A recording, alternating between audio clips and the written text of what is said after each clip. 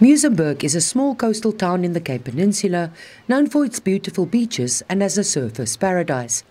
But over the weekend, the death of a judicial officer at a home in Marina da Gama triggered a shockwave. Neighbours of the 50-year-old Magistrate Romay van Rooyen say this area is peaceful and quiet. The house cordoned off with yellow police tape is the only indication that all is not right.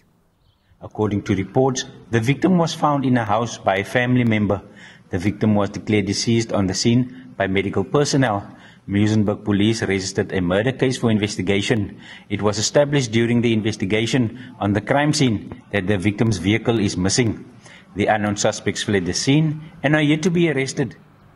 Van Rooyen started her career as a prosecutor in 1997 in the district and regional courts before becoming a state advocate in the Western Cape High Court. In 2016, she became an acting magistrate and presided over various courts in the province. Since last year, she was permanently appointed as an additional magistrate for the Muizenberg court.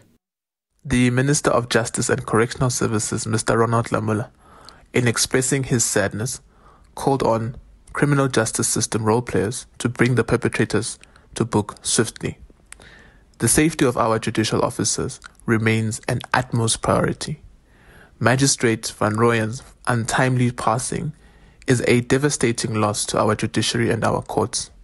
Our heartfelt condolences go out to her family, friends and colleagues, Minister Lamola said.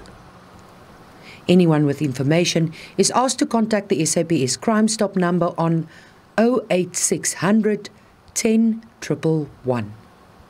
Mariska Botha, SABC News, Cape Town.